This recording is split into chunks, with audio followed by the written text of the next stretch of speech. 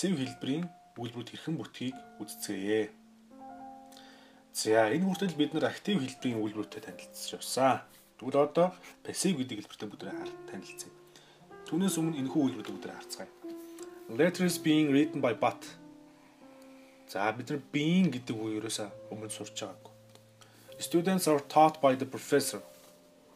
Students are taught. За бид нар past simple мэдэх болохоос биш to be-тэй past simple гэдэг гэж харж байгаагүй. The car is repaired by Bayra. The car is repaired by Bayra. За энэ дээр болохоор бас дахиад энэ to be орж ирсэн байна, тийм үү? A beautiful dinner is going to be made by Toya.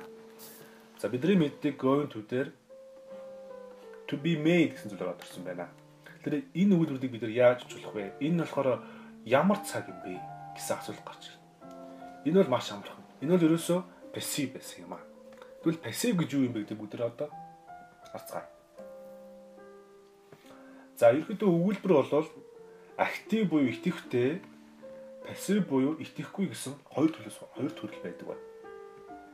Тэгэхээр өөрөөр хэлбэл юу гэсэн үг вэ гэхээр актив гэдэг бол subject verb object бол гэсэн. Жишээ нь энэ.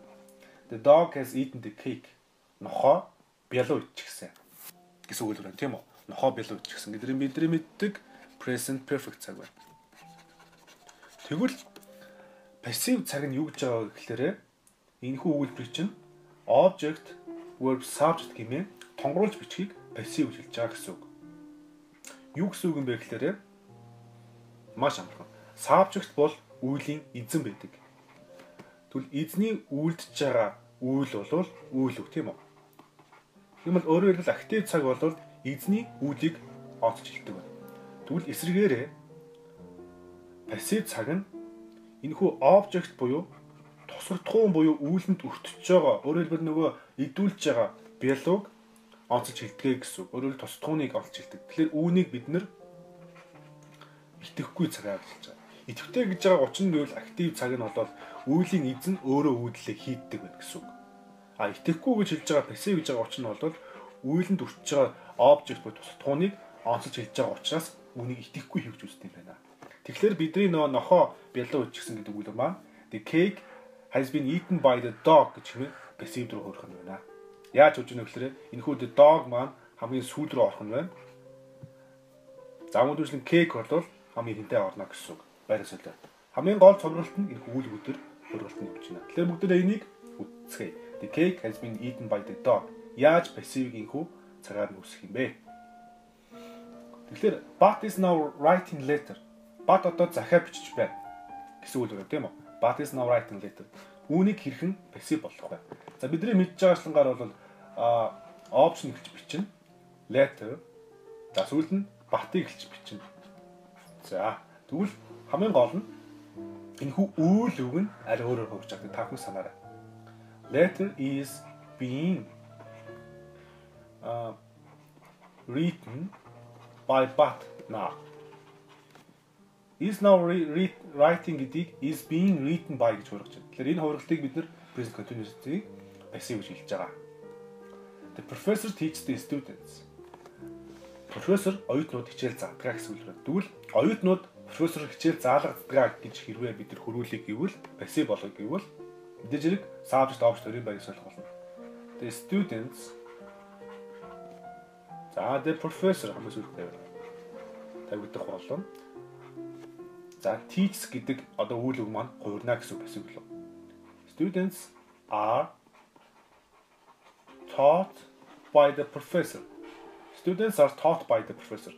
Оюутнууд профессор хичээл заалгадаг гэж ийхүү бичгэн байна. Bayra repairs the car. Bayra машиныг янзлсан. Тэгвэл үүнийг бид нар хэрхэн passive болгох вэ? The car Bayra. The car was repaired by Bayra. The car was repaired by Bayra. Машин Bayрагаар янзлагдсан гэж ийхүү бид нар passive болгож байна. За одоо дахиад зөвшөөрөе. Toya is going to make a beautiful dinner. Toya оройн гой оройн хоол хийх гэж байгаа. Toya гой оройн хоол хийх гэж байгаа. Тэгвэл үүнийг бид нар хэрхэн гой энэхүү үйлдвэрийг passive болгох вэ? Өөрөөр хэлбэл гой оройн хоол туяагаар хийгдэж байгаа гэж хичээг гэвэл бид нар мэдээж хэрэг Subject болон object-ийг барьж солино. A beautiful dinner.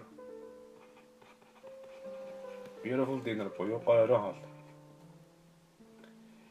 За мөн туяа сүлд нь очих юм байна. Туяа. A beautiful dinner is going to be made by Toya. Beautiful dinner is going to be made by Toya. Тэр энэ хүү going to хэрхэн пассив болгож байгаа. Ол үйл үг цагийн. За энэ passively хэрхэн пассив болгож байгаа. Энэ үйл үгийн хурцлууд нь одоо бид нар дараа нь үзье цаг болгоно дээр. Тэгэхээр пассив нь ерөнхийдөө 8 цаг бидний мэдэх 8 үндсэн цаг байдیں۔ Present passive цаг, past passive цаг, present progressive, past progressive, present perfect, past perfect, future passive, future perfect гэсэн цагууд байна. Үүнээр болохоор бидний мэдэх future continuous болон perfect continuous-ийн цагууд ерөнхийдөө байхгүй. За, тэгвэл энэ хүү одоо бүтцэн зэмээр харъя. Present simple passive ямар гэдэг юм бэ? The car машин загварчлагддаг гэсэн жишээ хараад тэгвэл нэг машин бол the car is designed гэж ерөнхийдөө явна гэсэн. Тэр олон машин байх юм бол cars are designed гэж явна гэсэн. За бид нар ирээдүйн цаг дээр ерөнхийдөө харъя.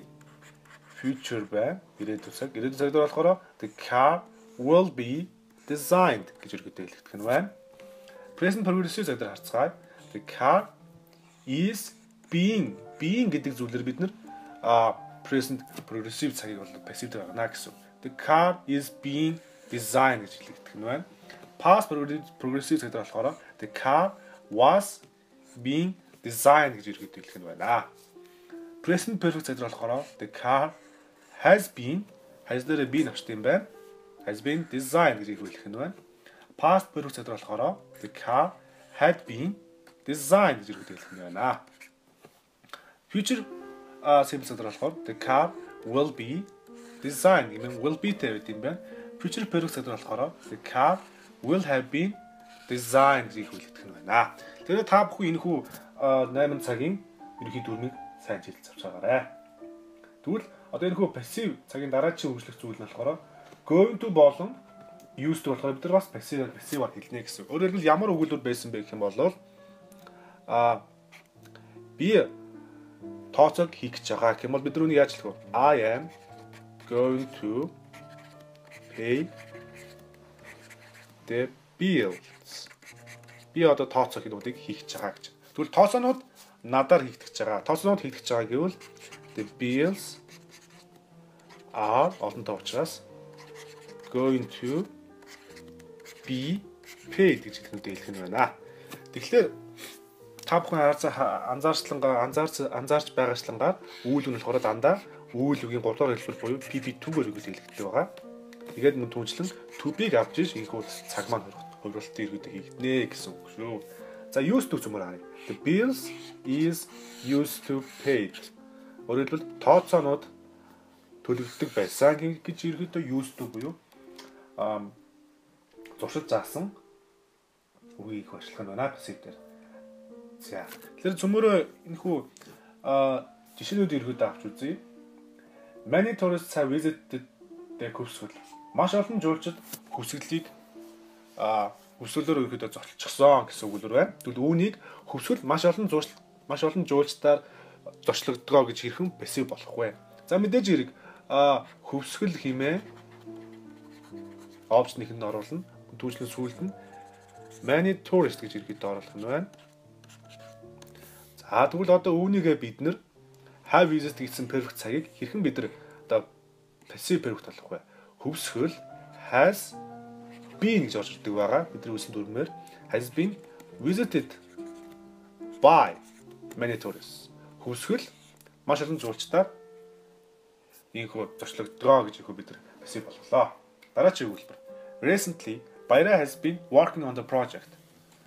За одоогийн байдлаар Баяра төсөл дээр ажилласаар байгаа гэсэн present perfect continuous байна.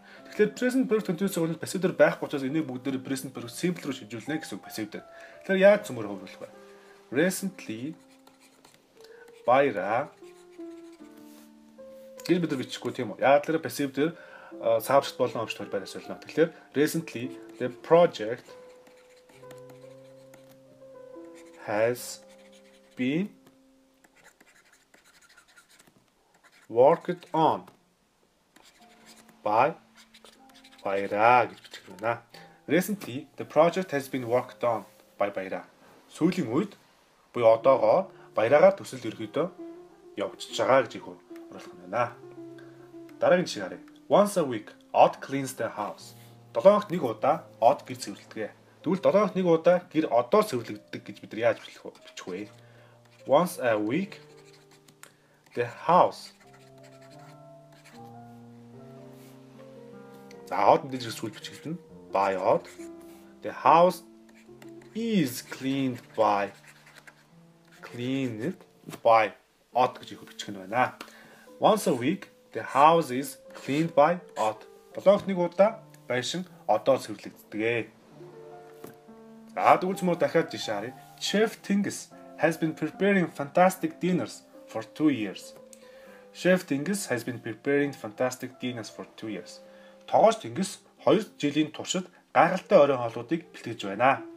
Тэгвэл үүнийг бид нар пассив болгох юм бол гайхалтай хоолнууд 2 жилийн турш Тэнгис тогоочор хийгдэж байна.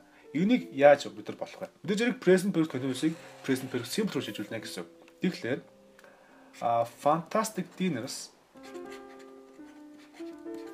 fantastic dinners have been prepared by Chef Tingis for 2 years. Fantastic dinners have been prepared by Chef Tingis for 2 years. Гайхалтай оройн хоолнууд нь 2 жилийн туршид Тэнгис тогоочор хийгдэж байна гэж инхүү хөрөх нь байна. За тэгвэл бид нар огтур өгүүдийг ерөөдөө яаж авах вэ гэхээр by гэдэг нь хүний өмнөгөөд авдаг. Жишээлбэл the poem was created by Chon. Шүлэг Chonмор зохиогдсон гэж. Тэгэхээр Chonмор хэмээн хүнээ зохиогдсон бол бид нар үйлдэл хараасаа by-г авна гэсэн. Өөрөөр хэлбэл хүнийх өмнө by авах гэсэн. Жишээлбэл the report was done by Туя. Report was done by Туя. Report Туягаар хийгдсэн. Тэгэхээр Туягаар гэж байгаа учраас бид нар by авах нь байна. The meat was beaten by the dog. Мах нохоогоор хазагдсан. Нохоогоор бол бас мөн түүшлэн амь биетэй учраас by авах нь байна. Тэгвэл off болвол бид нар эд зүйлсээр авдаг юм. Жишээлбэл chairs are made of wood. Санд нь болохоор модоор хийгдсэн гэж эд зүйл учраас бид нар off-ыг авах нь. The condo is made of bricks. За нийтийн орон сууц тоосгоор хийгдсэн гэж ийхүү бас бид нар off хэмээн эд зүйлсээр авах нь. The course is comprised of 10 lectures and 5 seminars. За курс 10 лекц болон 5 семинараас бүтнэ гэж ийхүү бид нар off-ыг ерөөдөө авах нь байна. Muscle is composed of different types of protein. Булчин гэдэг бол өөр төрлийн протеинуудаас ерөөдөө бүрддэг гэж ийхүү бид нар бас мөн түнчлэн off-ыг авах нь байна. Тэгвэл мөн бид нар from гэдэг утгыг авдаг. Тэгэхээр from гэдэг утгыг ямар нэг юмас гаргаж авах болохоор бид нар авна гэсэн үг. Жишээлбэл papers are made from wood. Цааснууд нь модноос гаргаж авдаг. Тэгэхээр энэ жирэ off гэх юм бол болохгүй. Яг л гаргаж авч байгаа биш учраас. Мөн түнчлэн wine is made from grapes. За дарс нь усан үзмнээс хийгддэг. Усан үзмнээс гаргаж авдаг учраас бид нар үүнийг made from гэж хэлнэ. The oil is extracted from the olives. Тос нь оливоос гаргаж авдаг гэж ийхүү. Гаргаж авч байгаа учраас бид нар from авах нь байна. Тэр энэ гэдэг бол байрал заадаг ба. Жишээлбэл байрал юм уу цавх заадаг ба. Жишээл the clothes was made in China. Бид мөн түнчлэн to be got-ыг гэсэн дээр авдаг байна. Тэгэхээр хувцас хятад хийгдсэн гэж ийхүү бид нар бичих нь байна. The place got designed in 1889. Энэхүү барилга 1889 онд загварчлагдсан гэж ийхүү бид нар got-ыг бас авчлах нь байна. Wheat гэдэг нь болохоор бид нар зөвхөн нэг хэсгээр бүрдүүлдэг бол бид нар явах нь. Жишээлбэл the pizza got made with real cheese. Пицца жинхэнэ бяцлагтай цуг хийгдсэн. Тэгэхээр жинхэнэ бяцлаг нь бол нэг хэсэгт нь байгаа учраас бид нар үнийг wheat-ээр хэлж байна. Мөн түнчлэн the painting was made with watercolors. Тэгэхүү уран зураг усан бодогтой цуг хийгдсэн буюу усан бодог тодорхой нэг хэсгээр хэлж байна гэсэн. Тэр ийхүү утга өгүүдийг ерөөдөө авах нь байна. Пассив дээр. Тэгэл пассивын гол хэрэглээ нь юу юм бэ гэхээр the actor is not known буюу subject мэддэхгүй байх гэсэн бид нар үүнийг ашигладаг байна. Жишээлбэл oil was discovered off the coast of Australia. газрын тос Австралийн эрэг карьераас олцсон. Тэгэхээр хэн олцсон бид мэддэхгүй. Эсвэл чухал бус нөхцөлд бид нар ийхүү пассив ашиглана гэсэн. Жишээ нь the number of internet users was estimated to be over 1 million. Интернет хэрэглэгчдийн тоо ойролцоогоор 1 сая байна гэж тооцоологдсон. Тэгэхээр хин тоосоос бидэнд бас чухал бас мэддэхгүй учраас бид нар энэ тохиолдолд пассив ашиглана гэсэн. Мөн түнчлэн за тухайн үйл ажиллагаа буюу обжект нь тухайн хүний үйлдэж байгаа цаатаас илүү байх юм бол бид нар энэ тохиолдолд жишээ нь пассив ашиглана гэсэн. Жишээлбэл the new hospital will be opened by the Queen on May 15th. Шинэ эмнэлэг 5 сарын 15-нд хатан хаанаар нэгдэх болно. Шинэ эмнэлэг нэгдэх болно гэж байгаа учраас бид нар одоо үйлийг үлдэж байгаа хатан хаан биш пассиваар ингэж хэлэх нь байна гэсэн үг. Жишээлбэл then the milk is taken to a factory where it is pasteurized. Тэгээд сүүн ариут гаргадаг үйлдвэрлэлүүгээ аваачигддаг гэж хэлж байна. Тэгэхээр ариут гаргадаг үйлдвэрлэлүүгээ аваачигддаг гэж байгаа учраас сүү бид нар ярьж байгаа учраас нөхөө пассив гэдэг ашиглана гэсэн үг юм аа. За тэгэхээр саавчт мэддэхгүй нөхцөл буюу эзэн бий байх нөхцөл бид нар пассив ашиглана. Үүнээс гадна бид нар таагүй зүйлийг хэлэхдээ хин үүнийг хийсэн хэлэхгүй нөхцөл бид нар үүнийг пассив ашиглана. Жишээлбэл you made a lot of mistakes. Чи маш их алдаа хийжээ. Гэж хэрэг хин нэг хүн таагүй зүйл тухайн гомдно. Энэ тохиолдолд бид нар lots of mistakes were made. Маш олон алдаанууд нь хийгдсэн гэх юм бол арай илүү хэлбэр буюу арай илүү гомдоох нь басж байна гэсэн үг. Мөн хариуцлаас болтохын тулд бид нар юуг ашигладаг байгаа. Жишээлбэл the management will stop overtime payment to employees after the end of this month. За, компани удирдлага илүү цагийн хөлсийг энэ сарын дараацаас эхлээд ажилд өгөхөд зогсооно гэж байна. Тэр хүн болон компани удирдлагыг буруутгах таар. Энэ тохиолдолд бид нар overtime payments will be stopped after the end of this month. Илүү цагийн хөлс энэ сарын дараацаас эхэлж өгдөгөө болно гэж хэлэх юм бол хэн энийг болосныг мэдэхгүй учраас компани удирдлагыг буруутгахгүй гэсэн үг таарч. Мөн түншлэн we forgot to check the sample. Бид нар дээж шалгахаа мартсан гэж. Тэгэхээр энэ хүү дээж шалгахаа мартсан гэж хэрэг босстой хэлвэл бид нар мэдээж загнуулна. Энэ тохиолдолд бид нар the sample was not checked. Дээж шалгадаагүй гэж хэлэх юм бол хэн хийсэн нам мэддэггүй учраас бид нар хариуцлаас болтнаа гэсэн үг шүү. За мөн түншлэн technical and scientific writers буюу шинжилгээ ухааны нөхцөл ерөнхийдөө бид нар пассив ашигладаг байна. Жишээлбэл water is composed of two elements. Ус нь хоёр элементээс бүрддэг. Plants seeds are dispersed by wind. Урмлын өрүүд нь салхиар тараагддаг. The results have been analyzed by us. Үр дүн бидрээр ерөнхийдөө анализ хийгдсэн. Two mechanisms have been widely accepted to account for the Sears effect. Хоёр механизм нь Sears effect-ийн нөлөөг тайлбарлахын тулд ерөнхийдөө ашиглагдаж ирсэн.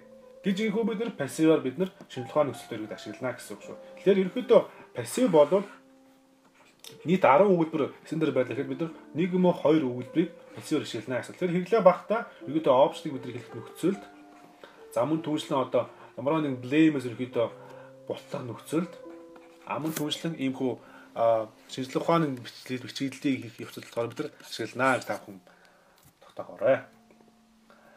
За бидний хичээлийг үзсэнд баярлалаа. Дараагийн хичээлээр уулзлаа. Түр баяртай.